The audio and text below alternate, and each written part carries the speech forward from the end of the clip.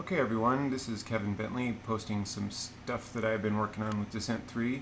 Basically what I'm going to show right here is the fact that I've got multiple platforms all supporting NetPlayer with some new cheat prevention code in there that uses MD5 and a much better checksum system than what was in there before.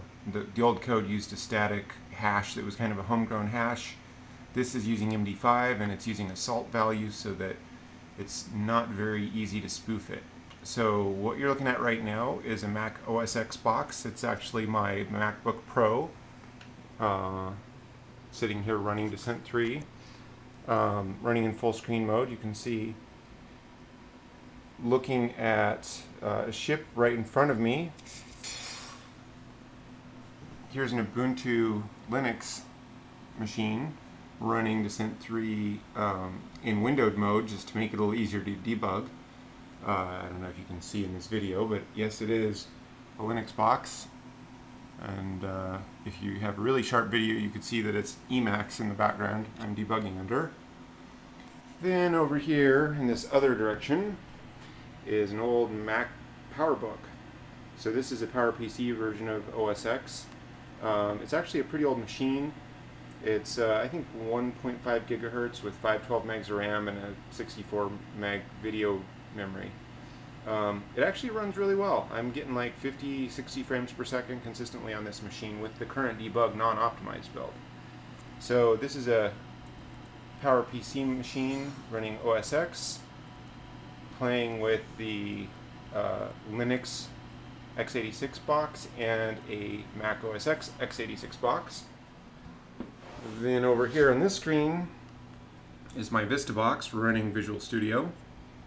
I got a little bit of a debug environment right here. I'm going to fire up Descent3 in windowed mode on this box. Windowed mode is a new feature that Jeff Slutter put together. It's pretty nice for debugging because it means you can, if you hit a breakpoint, you don't lose the mouse and everything. So I'm going to pop into a multiplayer game. I've got to search for a specific address because I got a kind of a complicated network setup here at home.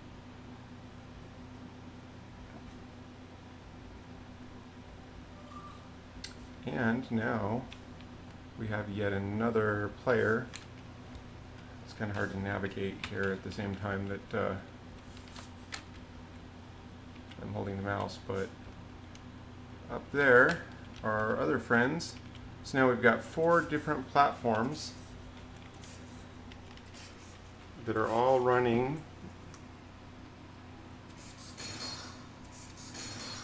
in the same net game. And again, this is with cheat code detection. I've tried a couple different levels. I'm going to rely on some other people to help me test this, but as far as I can tell, this is pretty solid. I got to the root of the problem with the checksum bugs from all this time, and it really comes down to different internal ways of processing 32-bit floating points. Some architectures want to process it internally as doubles all the time. Others don't. Because a lot of math was being done before it was checksummed, it led to a lot of inconsistencies of 1 or 2 bits between platforms, and then of course the checksum didn't match. The new code is a lot more of a binary. It doesn't do any math before it does the checksum, so it's a lot more reliable. Anyway, there's still a bit of work to do before we put out the patch, but I wanted to show that there is some progress. So thanks for your patience. Talk to you later.